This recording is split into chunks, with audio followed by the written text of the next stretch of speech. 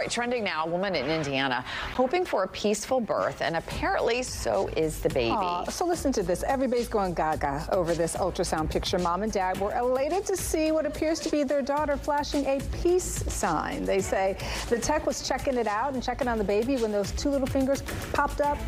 Deuces. She'll be feisty, just like Abby. so she's given us a run so far. That was so cute. The couple already has 2 children. They're excited to welcome their daughter in the coming months. That's adorable.